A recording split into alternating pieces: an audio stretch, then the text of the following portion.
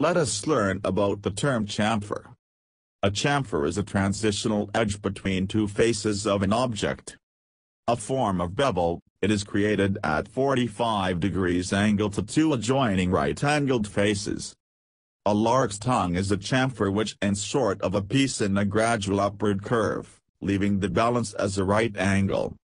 Chamfers may be formed in either inside or outside adjoining faces of an object or room.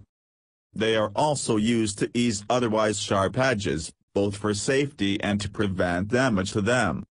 Alternatively, a fillet is the rounding off of an anterior corner, and a round, or radius, the rounding of an outside one. Chamfer is commonly employed in mechanical and manufacturing engineering, and in poured-in-place concrete formwork. They are used in furniture such as counters and tabletops to ease their edges. When rounded instead they are bull-nosed. Special tools such as chamfer mills and chamfer planes are used. Chamfers are necessary in parabolic glass mirror manufacture and desirable in certain printed circuit boards. Thank you.